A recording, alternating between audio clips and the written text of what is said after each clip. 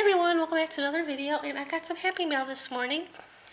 Last week I was given a $20 gift certificate to scrapbook.com as a thank you for a Secret Sister swap I hosted with the Hot Mess Art Gang.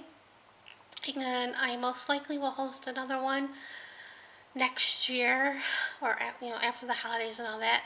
Plus there's like still 4 packages still out there because I had the deadline to mail the packages to your Secret Sister, or their Secret Sister, November 30th. That way they can have something to open in December, like an early Christmas gift or a Hanukkah gift, whatever holiday you celebrate. So once those packages are to their destinations and after the holidays, and most likely host another one depending what's going on with me, but most likely I'll be hosting another one. So back to my haul. I had a hard time.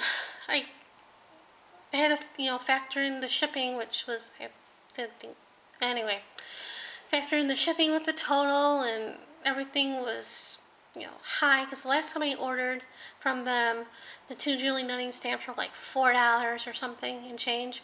Now they were like $5 and change, and those were for the little ones, the little girls.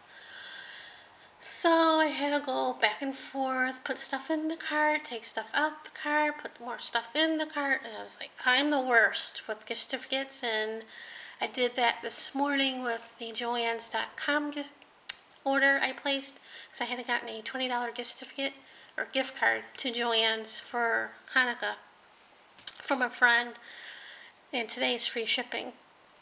So I was dealing with that, putting stuff in the cart and out of the cart, and anyway, for my order for scrapbook.com, I got the London Blue Delusions paint, and no leaks in that.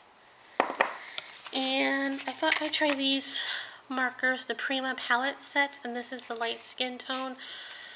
That'd be, since you get 3 markers, it'd be, good to try to blend colors, because I used the peach or apricot Neo color too when I colored the skin tone for the dolls, so I thought I'd get these. I have the other ones on my wish list on Amazon. Hopefully I like them. If not, if I don't, those are going to go off my wish list. So I got the fruit pink, the barely beige, and the off-white, or skin white, barely beige, and full fruit pink for the light skin tone. I was gonna get a blonde, the marker set for the blonde hair, or the brown hair set, but I would have been over. So that's my little haul. I can't wait to play with these, and see you next time. Thanks for watching.